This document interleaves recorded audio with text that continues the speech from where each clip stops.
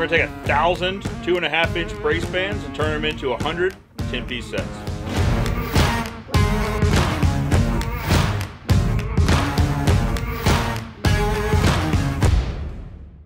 There's a lot going on this week. We've got the concrete to finish from the sewer repair done in previous weeks. We've got a ton of fittings to ship out, something like 1,000 brace bands. Matt's making a custom gate that I think you guys will enjoy watching. And we've got some special guests coming in from Colorado. As you saw last week, we cut a massive trench through the existing concrete so that we could get at the old sewer line, replace it with new sewer line, build it up with gravel. Now the concrete contractors come in and cut rebar into the existing concrete so that the new concrete will tie into the existing pad and be just as strong as it was before.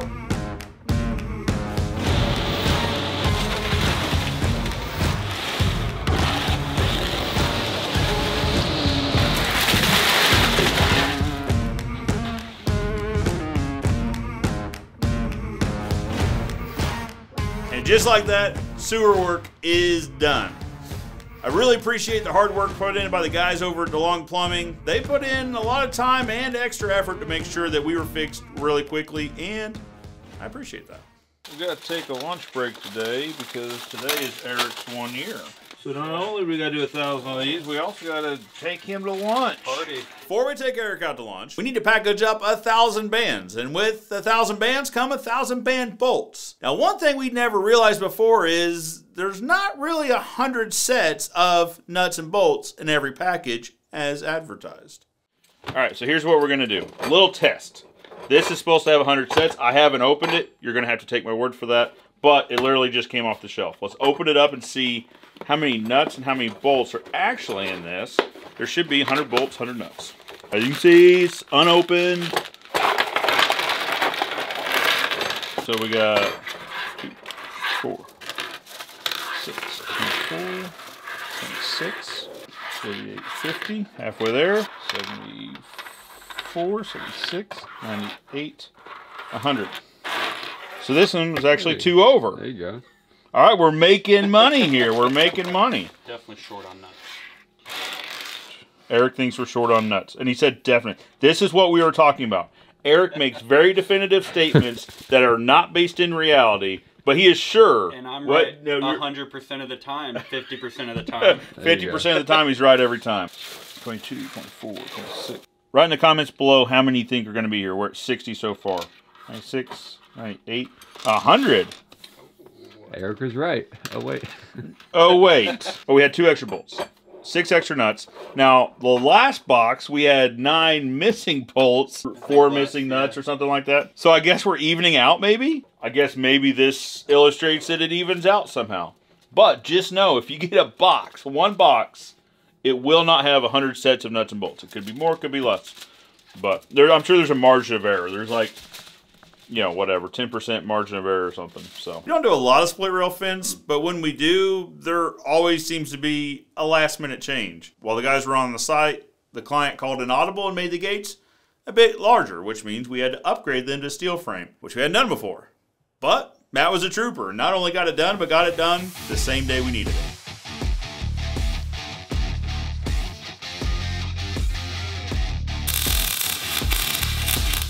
So the split rail fence is like this, where you've got the posts set in and they'd be a lot deeper and you'd bury them. Then you basically have like rails that will feed into these to hold them up. So it's an all wood fence. There's no pickets, it's just horizontal, kind of like a farm style.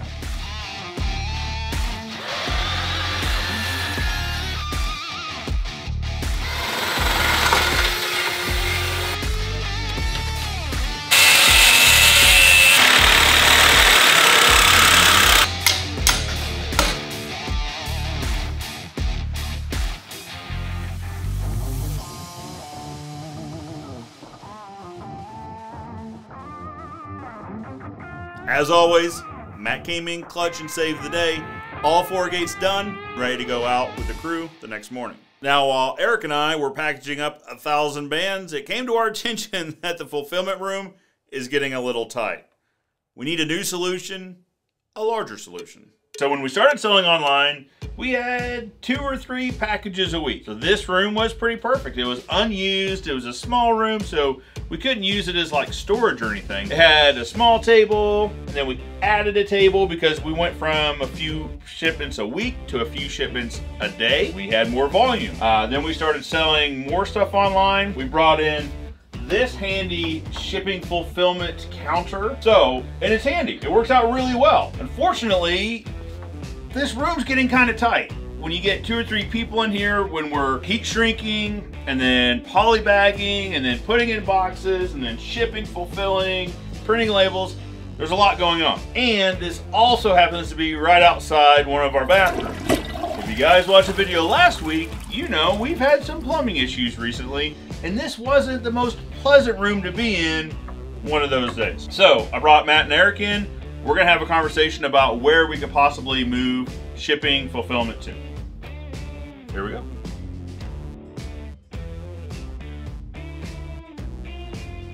Originally, when we bought the building, they had been using this room as a woodworking shop, so it made sense to us to also have this as a woodworking shop. And we did. Yeah, and we've cut some different things. We cut drawing strips, we cut little cutoffs, things like that. But we don't use it really to its full potential, like to really fill the building up. So what I'm thinking is this room becomes fulfillment room because it's 4 times the size of the fulfillment room now. So this has windows, so we get to see the outside. It's bigger. We can run a breeze through here, which would also be nice. The garage door. Yeah. That's the main one. Yeah. That's a huge part. Right now, we're not using this room to its full potential. No. You know, we don't have the dust collection system hooked up. We're not using any of that stuff. So one thing that Eric and I have been talking about, so right now when we heat shrink, we use the heat gun, basically like an oversized hair dryer, for lack of a better example. But they have like basically like baking tunnels. Like think those like moving like pizza oven type things. Nice. You package it up in the heat shrink, you put it in one side of the tunnel, by the time it comes out the other side, it's done. So it really takes that manual task out of it. Take your lunch in there in between the heat shrink. You're not heating your lunch up. So while this isn't exactly the plan we had for the room, it is kind of ready for it. So improvise, adapt, overcome. But no, I think this works. We've got some stuff we need to get out of the way. We need to move, like I said, the woodworking equipment into a smaller holding room until we figure out what exactly we're gonna do with it. I just wanted to talk this through and see what you guys thought, make sure we're on board, because when the wire work business starts up, I'm kind of handing this off to you guys. You know, because Eric and I have been working really closely. Eric, direct report is Matt, so in turn I'm handing this off to the collective group. It makes sense to me because from where we started with just a few packages a day or a couple at the beginning and the small room and seeing the numbers on the board, now we've got upwards of 30 a day or something. So I only see that getting bigger in time, and we're going to need bigger space. So I think this is the spot. Are there concerns you guys have? I mean, we talked about distance to shop and distance to the front office. I think it's good. I mean, the distance to the shop's not really that big of a deal because it's not too much further. All right. So overall, we're thinking move it here. 2 thumbs up from me. Okay. All right. Well, 2 for me. Well, if Eric gives it 2 thumbs up, and Matt gives it 2 thumbs up, it's got to be good. It works. Yeah. So you guys saw it here first. If it doesn't work, it's these guys' idea. It's always the boss's fault. Hey, all right. Hey. You like that meme, Spider-Man meme. So the plan is we move the fulfillment room. First order of business, clear out all the woodworking equipment, then bring in new tables and some new equipment that I'm excited to show you guys in upcoming videos. These are 30s, it's a little one here. And then this was just open. Behind the scenes look, but then I fill in the gaps. And so prior to that, our record was 28. We had 2 record 28 days, and then yesterday was a 31. All right, it's Friday, and it's not any Friday, it's Final Friday, the last Friday of the month, which is generally a pretty good time around here. But it's not just Final Friday, it's also the Friday where we bring in the second winner of a Win the Day of the Expert, a contest we run where we bring in a contractor to spend a day with me and my team to try to better their business. It's gonna be a pretty action-packed day.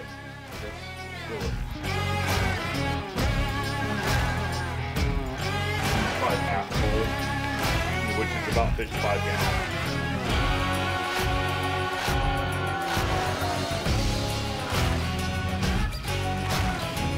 So we'll keep all the 2-foot, 3-foot drops after a particular pipe. And turn them into feet.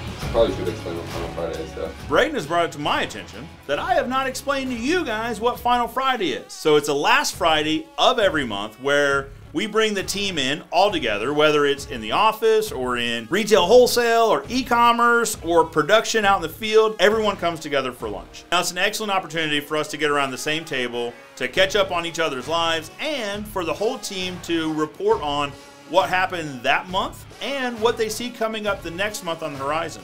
It's also a great opportunity for new team members to learn more about the company. Everyone is free to ask questions and really have their voice be heard in a group setting. I can't state enough how much I love Final Friday.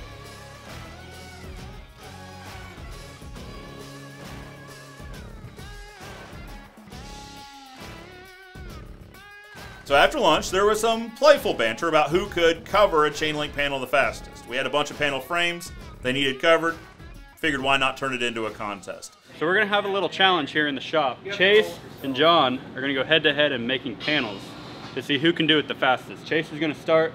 John's gonna go. Oh, John's gonna start. Okay, I'm gonna time them, and whoever wins. I got $5 for the winner. $5 for the winner. We got $5 for the winner. I'm also gonna judge time versus quality too. Yeah. So, time versus quality. Go.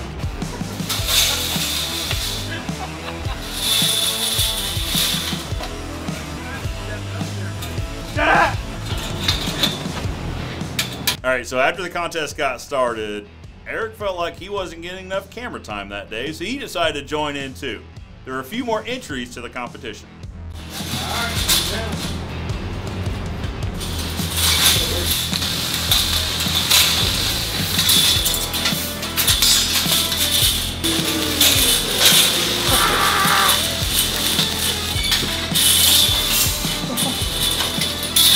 As long as Chase does what he always does, and every one of these he gets on his phone afterwards, I will win.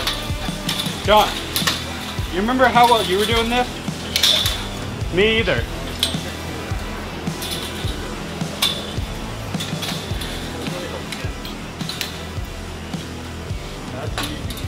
Yeah.